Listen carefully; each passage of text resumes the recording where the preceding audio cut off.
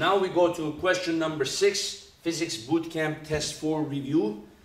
Tuning fork A of unknown frequency makes beats of frequency 3 Hz when struck next to a tuning fork of known frequency 452. So you have two tuning forks. One of them you don't know the frequency, the other one you know it's 452, okay? And you put them next to each other and they're both making a sound wave, and you hear an overall beat frequency of 3 Hz, right? So what are the two possible frequencies of tuning fork A? Well, we know that the beat frequency, when two waves of different frequencies interact with each other, they make beats, okay? They make what's known as a beat frequency, which is an overall frequency.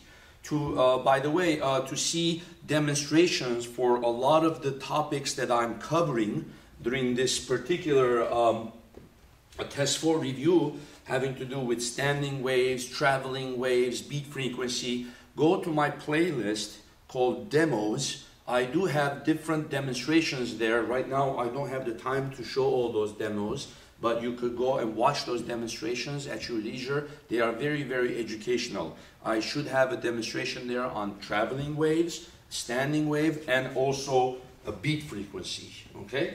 So for now, we know that the beat frequency is 3. We know that the frequency of the second tuning fork is 452.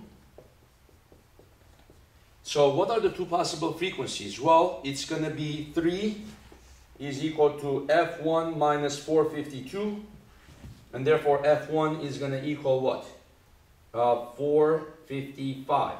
So in other words, the frequency of tuning fork A can be 3 Hz higher than 452, right? Or you could have 3 is equal to negative F1 minus 452. Right? Since absolute value, you can either have negative or positive, because absolute value turns it into a positive, right? So that means negative 3 is equal to F1 minus 452, and then F1 is equal to 452 minus 3, which is 449. So simply said, the tuning fork A can either be 3 Hz higher than tuning fork B or 3 Hz lower. So 455, 449, and which choice is that? 455 and 449, the choice is B, okay? 3 Hz higher, 3 Hz lower, okay? Thank you.